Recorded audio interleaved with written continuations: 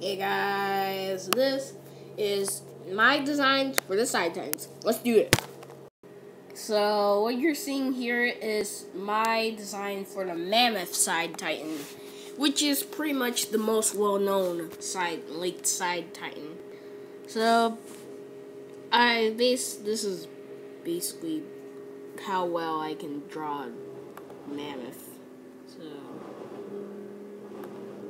don't mind that stuff going on outside. I don't know what that is. So I'm just gonna draw some I'll stick with this.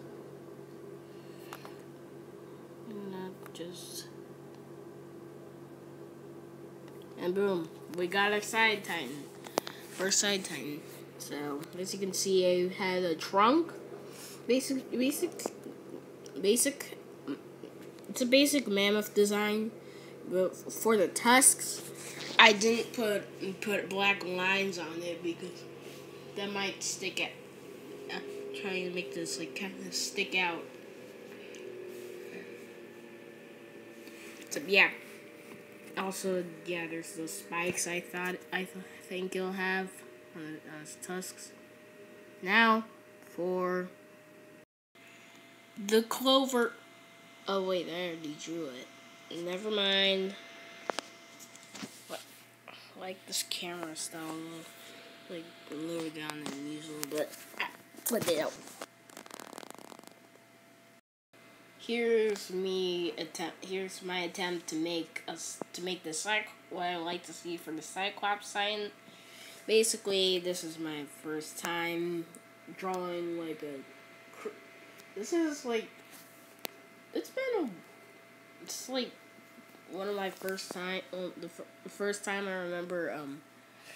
This is like the first time, according to my memory. This is the first time I've ever drawn like the line between something's body and their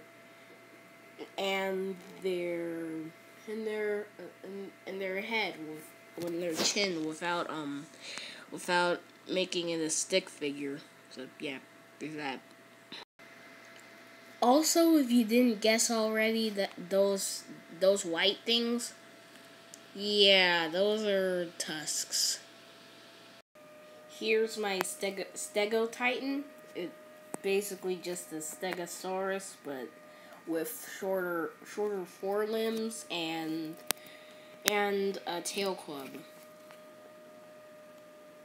This also happens to have most of the color scheme for the Notzilla in a kaiju game concept that I'll probably make a future video on. Okay, it took me a little while to create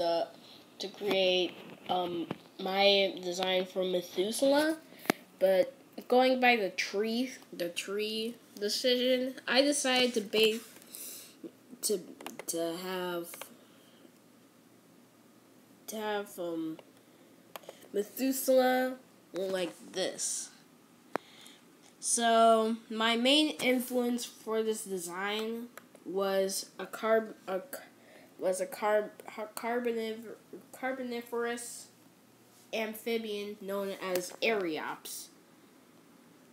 This is probably one of the most recognizable creatures from the Carboniferous, save for Arthropleura, the giant cow-sized millipede.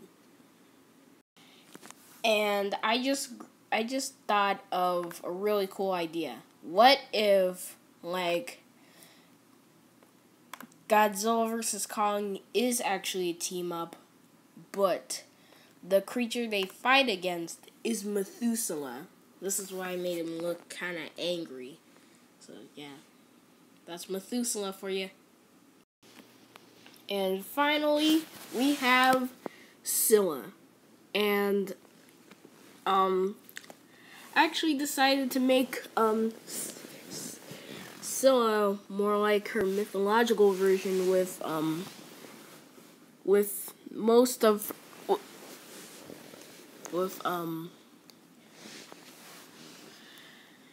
most of the. This is actually not only her Titan version, my Titan design for her, but my design for her in general, with most of the body being octopus-like, but there's two heads. One is a dog and one is a snake. Just to make it more clear, let's just add this and yeah. Actually, this is way too close to mythology. I'm pretty sure Legendary wouldn't go for a design like this. Scratch that. But I may be doing, now that I think about it, this is some pretty good material for a possible mythology series. Okay. Well, I'm just gonna put